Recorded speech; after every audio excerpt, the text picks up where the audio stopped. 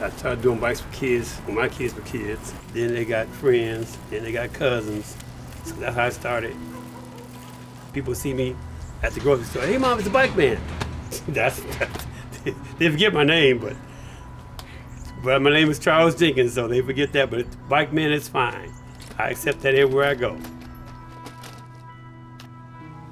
It's amazing. Matter of fact, that Mel lady, she bought a bike for me for her child.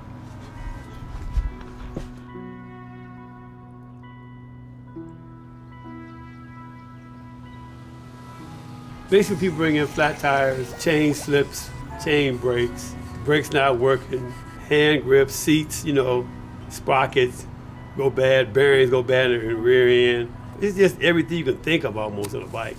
If you think of it, if I got it, I'll help you out. The kid that I gave a bike to when I was 12 years old, he came back to me later. And at that time, I was down and out. I got laid off from work. Hadn't got my unemployment yet. Came to the house, and the kid, he's an adult now. He wrote the letter. He said, I was 12 years old, you gave me a bike. That meant the world to me.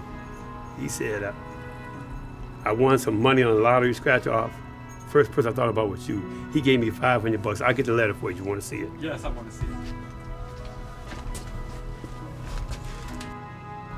Man, I was on my knees crying, man.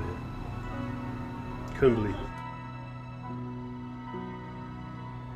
I want to stop doing it, but you know, man, when somebody come, hey, you still doing bikes? Well, yeah, I am. So I'm kind of stuck now. I can't stop doing it now because the kids love it, and I love the kids happy, and you know, I just continue to do it.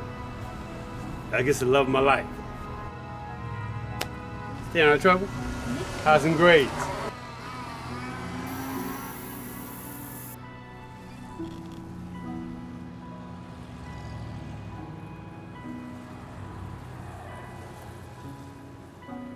You know, I ain't no preacher. I'm not a great Bible reader, but I know He's looking on all of us. And you're doing good here. He got a place for you in heaven.